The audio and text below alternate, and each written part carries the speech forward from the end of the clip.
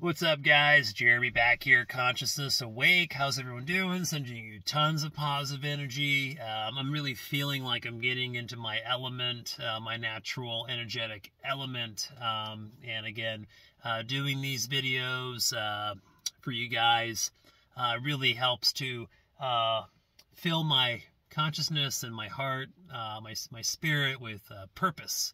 And that's what we all need in our lives, is to do things that make us feel like we're doing something with purpose, and then you get the fulfillment from doing that. So, whatever that is in your lives, try your best to do things that fulfill you and that make you feel like you're giving yourself a purpose here in this reality that we're in.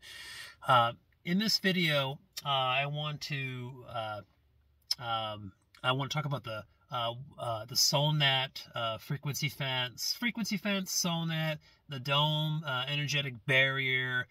There's a lot of different labels, and ways people describe the soulnet, around the planet. And this is something that has been talked about for hundreds of years, thousands of years. This is not a new topic, a new concept, new theory. I want to explain my own, perspective on the soulnet, and I'm only going to talk about my perspective through my own experiences while out of body. I am not going to talk about what other people say or books or anything like that. This video is solely based on my own out-of-body, astral projection experiences and my interactions with what we call the soulnet, the energetic dome, energetic wall, the barrier. All right, so without getting, too complicated with all this stuff, let me just start explaining little by little my perspective and my own experiences. So I have been running into what you'd want to call an energetic dome in the fourth dimension, in the etheric plane, is the way I see it. So the energetic wall, the barrier, the soulnet, is not necessarily in the astral planes.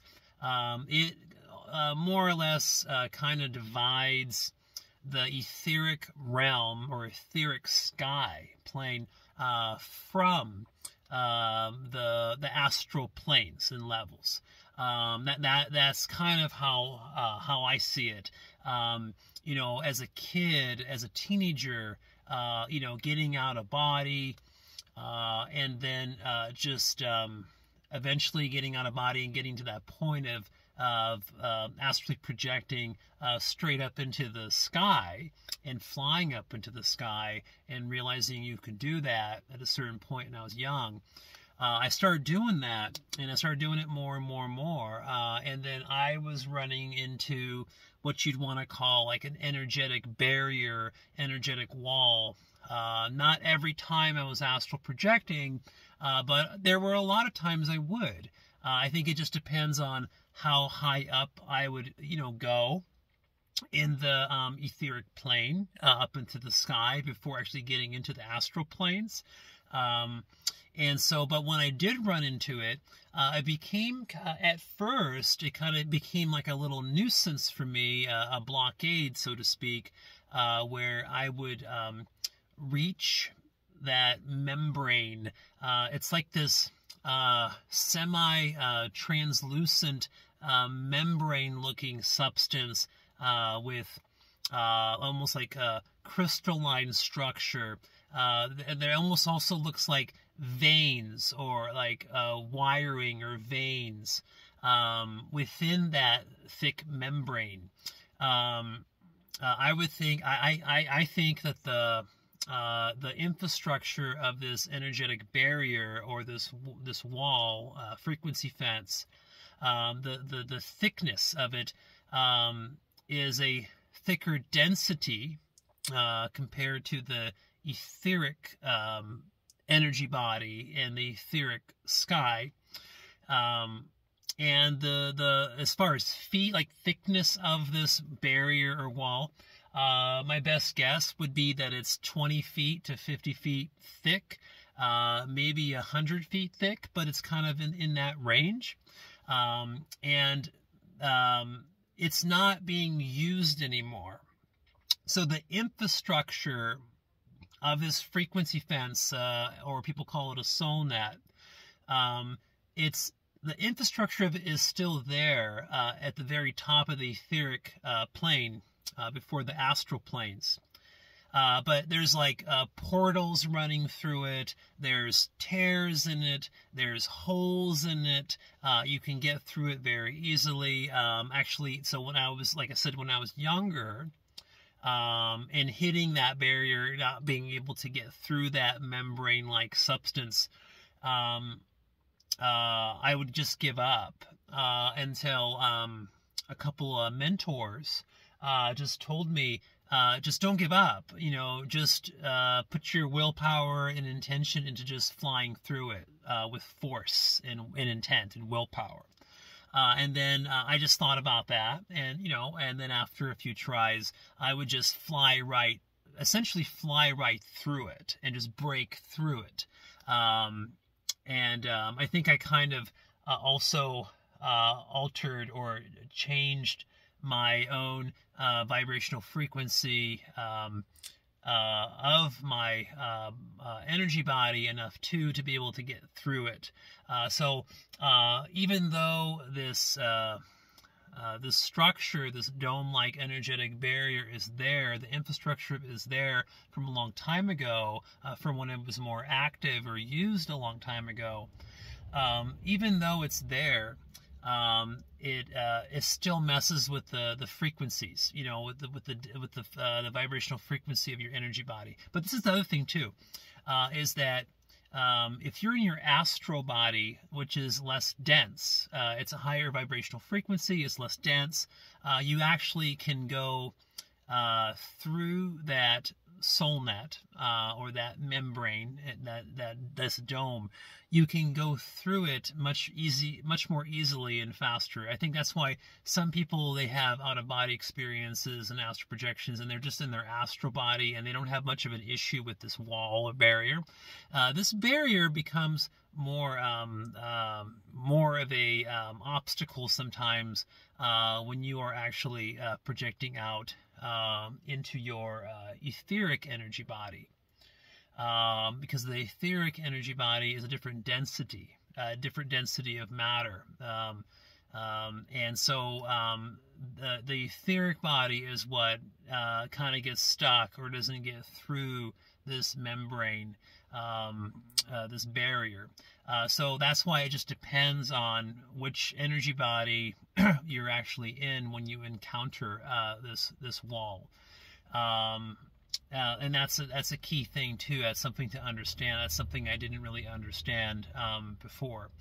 Also, when I go through that barrier, and if I'm in my etheric energy body, I think what's also happening is that I'm just going right through the barrier, and as I'm doing it too, I'm transitioning.